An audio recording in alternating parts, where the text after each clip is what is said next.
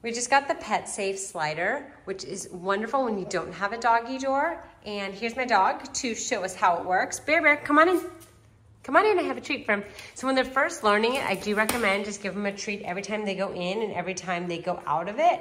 What's cool is it lines up with your slider. If you want to have your screen door open and if you want to have the glass door shut, it's fine. There is ways to lock it too.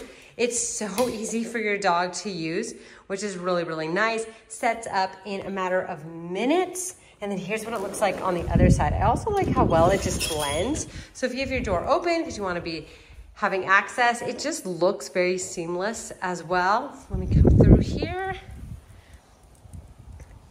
And then this is what it looks like from the outside. So again, it's just super easy to install. It's pretty sturdy. It's not gonna fall out of place. It closes really nice with the magnets. We love it, and I think you're gonna love it too. And your pet's gonna love it.